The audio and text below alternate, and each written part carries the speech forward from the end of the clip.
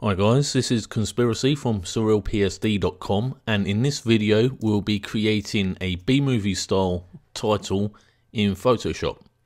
So here we have a look at the final piece that we'll be creating, and it's inspired by the title sequence for an old B-movie called The Thing, and it was later remade by John Carpenter. A great film, great remake. So this is inspired by the 1940s era of B-movies. So this is an overall look of what we'll be achieving, so let's get down to it. Okay, what you need to do is create your type in the kind of classic fashion. You just put your type out. Now you can go to dafont.com, dafont.com, and they have a whole section there dedicated to horror typefaces, so grab something suitable and arrange your type. So to the right here we have two type layers. What we want to do is we want to duplicate those layers.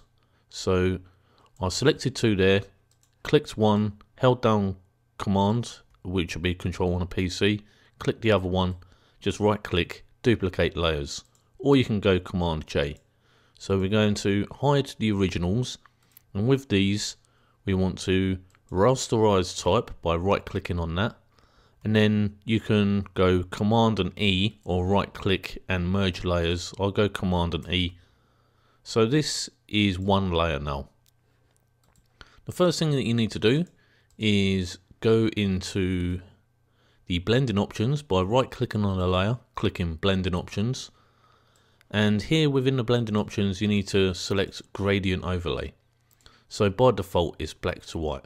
What we want to do is change the angle by using this dial here to 90 degrees, or typing it in there in the dialog, and we'll go diver as well because that evens out the gradient. Very useful to know. Now we need to edit the gradient, so we're going to click on the gradient bar, we're going to click on the black, and we're just going to take that down a notch so it's not extreme black, it's a kind of mid-tone 50% grey. That's what we need. Click OK on that, and here on this gradient bar what we need to do is just click once more, and this point that we've just added here, we want that to be pure white. So we just want to control the intensity of grey to white, and we can do that by these little middle sliders here. So some experimentation, but we want it to be white, stark, and then a small gradient going up to that grey. Sounds complex, but have a little experiment with this gradient dialog and you'll get there in no time. So that's looking okay. That's looking okay. We'll click OK and we're done on that bit.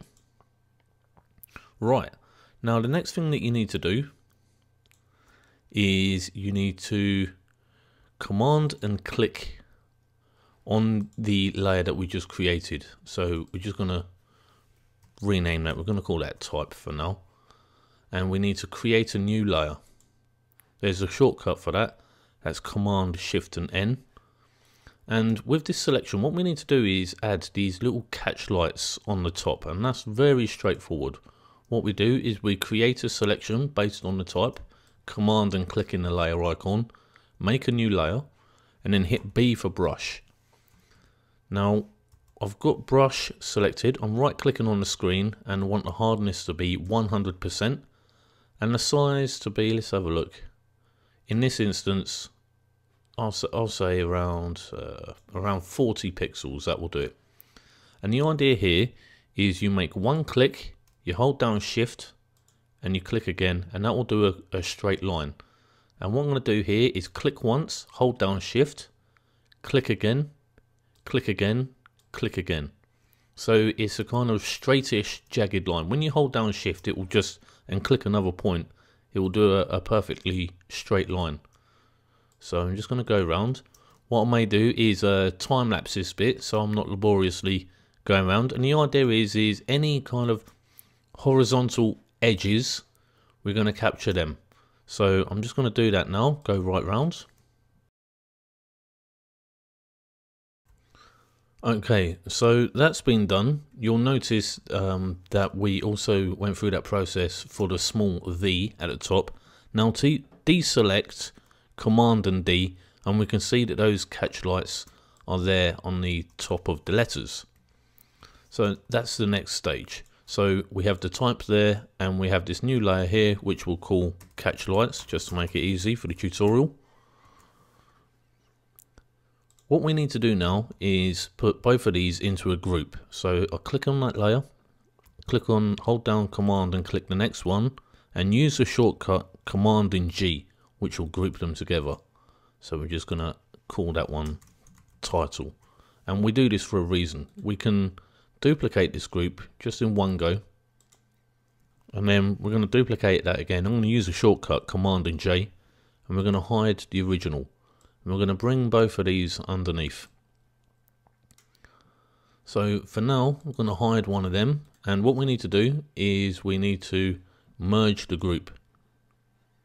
So it's just one layer without being in a group, and we'll do the same to the other one as well. So make that visible.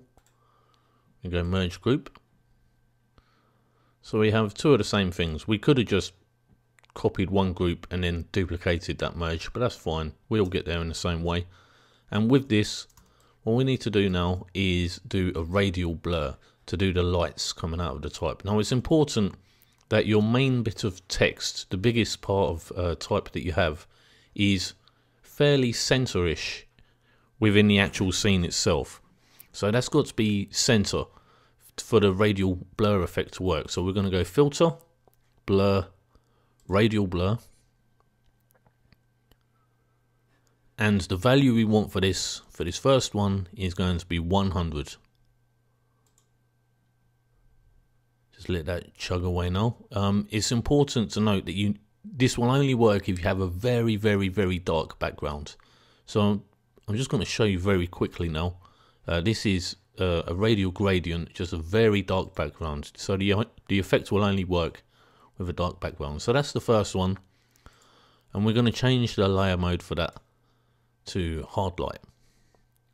Now at this point, what you can actually do, if you need it to be more, to expand more, you can go Command and F, and that will repeat the filter itself. So that will just chug away, radial blur. And there we go. And what you can also do is transform it even further. Because it's not a photo, a figurative element, you can actually stretch these elements and it's not too bad. So Command and T to transform. You can right click on that, and I'm going to choose distort. And with this, just going to go outwards and make this kind of these light flashes more prominent, and that will do it for that one. Hit enter, or you can click the tick up there, either or, and we'll go through a similar process with the second one. So I'm just going to move that up, and this time we're going to do a smaller blur. So filter, blur, radial blur, and well, this one is going to be less. It's going to be about, let's have a look, about 27, I'd say. Go OK. And we're going to change the layer mode for that one to overlay. So this is subtle. It's just a subtle extra glow. We can take the opacity down if it's too strong and we're losing our letters. That doesn't have to be really high. It's just a very subtle glow. So we have the basis for our type there, with the light flashes coming from the letters themselves. With this original hard light layer, if you need to reduce the opacity, if it's too strong, then that's perfectly fine. You can do that at any point as well. The next phase that we need to do is bring in some smoke. So you can get smoke files, or this is a swirling mud file from Research. So what I'll do is I'll add a link for that one on Surreal PSD. We have more mud there, smoky looking mud, and we have an actual smoke file here from DeviantArt, and I'll include the link for that one as well on surrealpsd.com. So let's drag that in. So I just clicked and dragged that straight into this file. Right, what we need to do is go Image, Adjustments, Desaturate. That's the first step. and we're going to change that to screen, and screen will knock out all the blacks and keep the whites. And we're going to just give it a rough position there and go image, adjustments, levels. So we're going to control the whites and blacks even more. So the middle slider, let's just push that to the right a bit, and maybe the black slider a tiny bit, and let's just have a look. We'll go OK on that. We'll move that around a little bit, and we'll pull the opacity right down so it's more subtle. Okay, and what we do at this point is we add a layer mask. We hit B for brush, and these colors here, we're going to hit X to switch the black to the foreground. And changing the brush size, you can use these square brackets on the keyboard. I'm just going to take away the edges and selectively eat away at this kind of smoke layer. This bottom bit doesn't look too bad, so just go around a bit. That's looking alright, that is not too bad. And gonna duplicate this layer, Command and J to duplicate this layer, and gonna just maneuver this round. Might flip it vertical, edit, transform, flip vertical.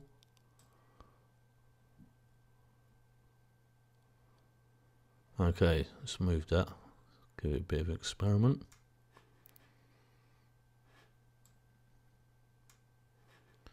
And then on the layer mask again, hit B and just take it back where it's needed.